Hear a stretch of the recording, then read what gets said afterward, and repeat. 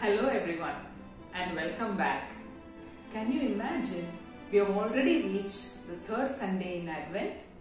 We are now so close to Christmas. To mark our joy today, we ask you to choose one person in your house to light the third candle, the candle of joy, also called shepherd candle, with a similar prayer. Joy-filled giver of life, let the anticipation of your birth fill us with overflowing joy.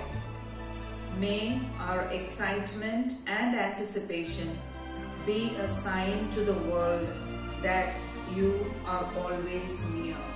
Amen. And now, moving to our Jesse tree.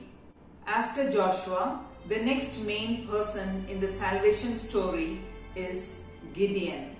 Like Joshua, Gideon was chosen by God to do the impossible. You can read about Gideon in the book of Judges chapter 6. And you will realize that with God on your side, you don't need a huge army to fight for you. God is the best commander in your life. Today, as part of your good deeds, start cleaning your home and bringing out all your Christmas decorations to welcome the festive season.